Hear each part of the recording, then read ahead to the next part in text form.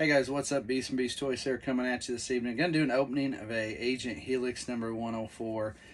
Just got this in from Amazon. Surprisingly, the box is in really good shape. I don't typically get things from Amazon in good shape. It was packed well. I think it was a third-party seller. Anyway, I think I paid 21 bucks total, 21 and change total for this. Been looking to get her. I don't know much about her. I know she's a figure that probably came along way later, I think in the 90s line, somewhere, maybe 2000. I'm going to be honest, I really don't know. This is basically the last figure I am without, that is out currently that I haven't got. So I've got everything, and I did have doubles of a lot of stuff. But, you know, I've got to the point with some of them, it's like, I don't want to go spend a fortune and full price to grab an extra one. This would be a great one to put on my shelf over there that has all unopened. Now, like I said, I do have some, like Nunchuck. I got him not too long ago. I opened him. He's the only one I got. I took him out. He's displayed out in my hall on a shelf, but the box stayed over there. I'm trying to get that. I got a couple I put up away in the attic, and I don't know. I don't even know if I want to go by there looking for them, but I would like to maybe at some point try to find them and be like, hey, I need to put these, like a couple of Dreadnoks, Buzzer, and Ripper boxes instead of me. I'm thinking, I'll get one later and put it out the shelf. It is what it is. Maybe I'll get one, maybe I won't. Anyway, let's get to this though. So here she is. Again, I don't know much about her. I never had her. But this is her. We're gonna bust her loose, break her out of her cardboard prison, so to speak. And again, like I said, this box is in really good shape. It's one of those, almost hate to open it, but I figured I'd get her on sale. It's kind of got tired of waiting around. I'm really surprised that she has not went on sale sooner and cheaper, because I don't know that she is a highly popular figure, or sought after for that matter. Man, I'm having a hard time getting this thing open. I'm hung up on something, I feel like, and I don't want to tear my box up or crease it anymore. Yeah, it's like weird. It's like she's hung up. I'm going to end up tearing this box, or, yeah, creasing it somehow. Alright, there we go. So anyway, but I'm tired of waiting on her. I wanted to grab her. So here she is. She's a pretty neat looking figure. Like I said, I don't really know what to think about her. I don't know how I'm going to feel about her. She does have some good weapons to go with her. So we're definitely going to bust those out. Got a Hasbro sale tomorrow coming up. Summer sale.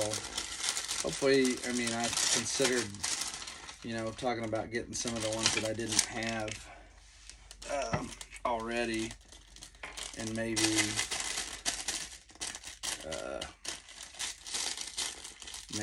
buying them and putting them on my shelf, but I just don't know. I honestly feel like it's just not the right time. I'm trying to save my money in case we, you know, if and when we get the new HasLab in the next couple of months coming around. You know, I got pre-order fair. It's coming. We're gonna have Yojo June in a couple of days. We are going to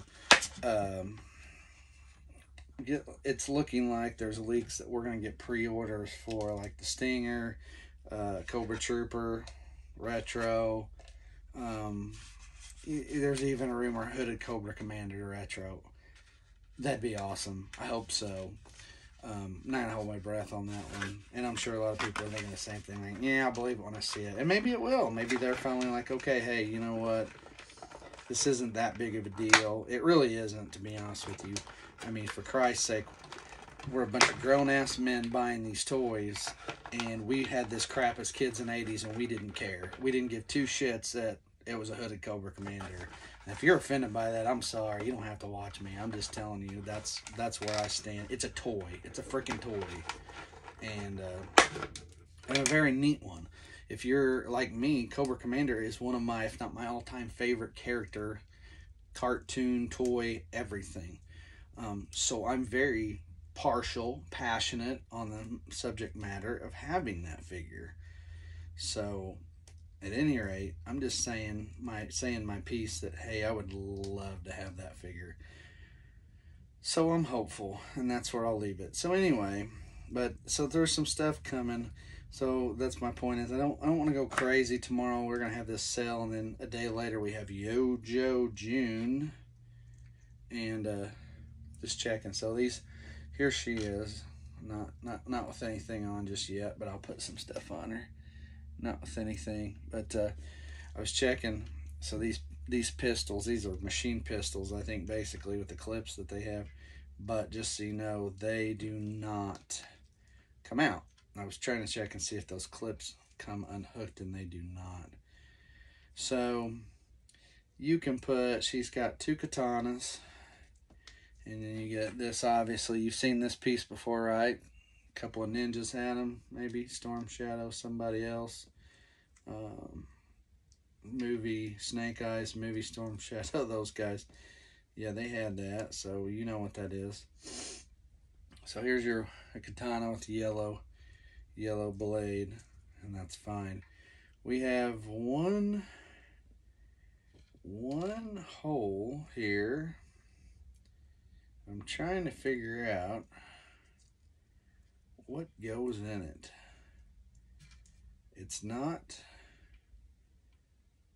on her back side here, on her back belt. I'm gonna hold it up and show you and see. Maybe you can see that right in the middle there. There's a hole, there's a gap.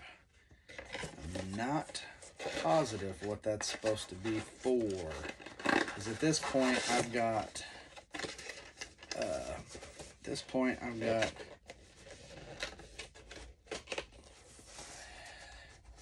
there we go, got this blade, this knife, and then we've got these, look like that go on her hands.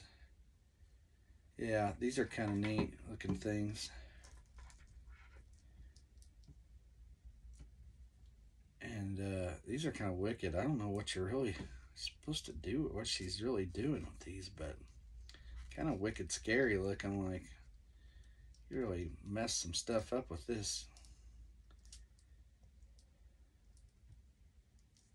So anyway, I'm just trying to get my bearings about with this piece.